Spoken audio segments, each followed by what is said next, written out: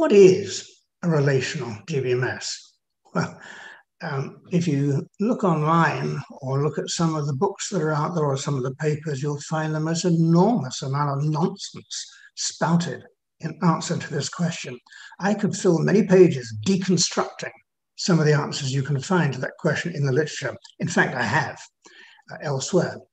But be that as it may, the right answer is really quite straightforward, but sadly doesn't appear to be very widely understood.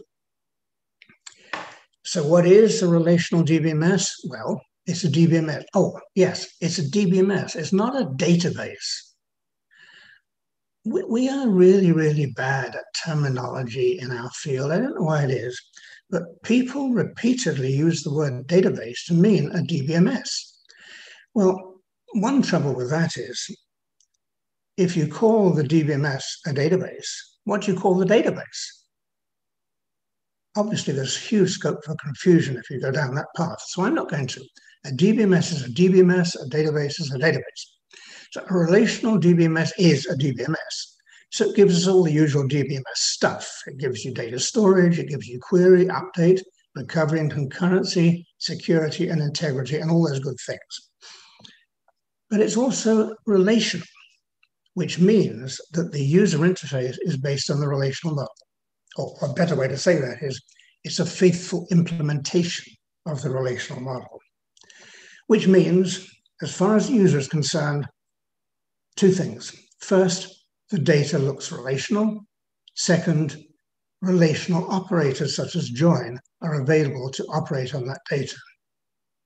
Oh, by the way, that word user, in this seminar, when I take the word user, I'll take it to mean either an interactive user or an application programming user, or sometimes both, whatever the context demands at the time. So anyway, as far as the user is concerned, the data looks relational and relational operators are available. Let me now elaborate on both those 2 points. First, the data looks relational. There's something in the relational world, you've probably heard of this, it's called the information principle. And what it says is, everything is relations. At any given time, the entire information content of the database is represented as far as the user is concerned in one and only one way, namely as relations. Now, down on the disk, there's all kinds of stuff going on. There's hashing, there's indexes, there's pointer chains, and things like that, compression and so on. But that's all under the covers. As far as the user is concerned, at the user interface, what you see is relations and nothing but relations. Or another way to say the same thing is that the only kind of variable that we allow within a relational database, as far as the user is concerned, is specifically the relation variable. And I'll explain what that means in just a moment. So for example, here is a picture of a relational database. Now, this, of course, is the famous suppliers and parts database. I'm sure you didn't expect to see any presentation from me without getting to see the suppliers and parts database sooner or later. We're going to be using this one as a basis for a lot of examples. So actually, I recommend when you have a moment, print off this slide and keep a paper copy available so you can refer to it from time to time as we go on. But anyway, this database has suppliers, that's S, it has parts, that's P, and it has shipments of parts by suppliers, that's SP. So it says, for example, the supplier S1, which is called Smith, is shipping or supplying part P1, which is a nut, in a certain quantity, 300. So relational databases have relations in them.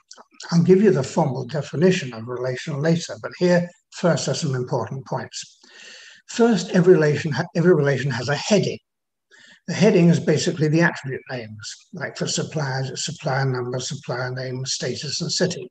It's a set of attribute names, or more precisely, it's a set of attribute name, type name pairs, because along with every attribute, there's a certain type. But informally, we often overlook or forget about the types. So every relation has a heading, and then has a body, which is a set of tuples that conform to the heading. So the supplier's relation has a heading, it has a bunch of tuples, a set of tuples, each one of which has a supplier number, a supplier name, a status value, and a city value. Second, relations never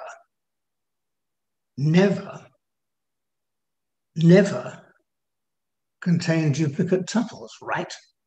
Because the body of a relation is a set, a mathematical set, and sets in mathematics do not contain duplicate elements. So a relation, to be a relation, does not contain duplicate tuples. If there are duplicate tuples, it's not a relation. Definition. The tuples in the body of a relation have no ordering top to bottom. That again follows because the body of a relation is a set of tuples, and sets in mathematics have no ordering. So the set containing ABC and the set containing CAB are the same set. The attributes of a relation have no ordering left to right. That's because the heading of a relation is a set, and again, sets have no ordering. Now, when I draw a relation on paper, I have to put the attributes in a certain left to right sequence because of a limitation of the medium. For suppliers, I have supplier number, supplier name, status, city, but you should ignore that ordering. It isn't really there. By the same token, the tuples in the body, when I draw a picture of a relation on paper, I have to put the rows in a certain order, but you should ignore that order. It isn't really there. And last, relations are always normalized, or equivalently, they're in what's called first normal form, at least. What that means is, if you look at any intersection point between a tuple and an attribute, you always find exactly one value, no more, no less, and nothing else.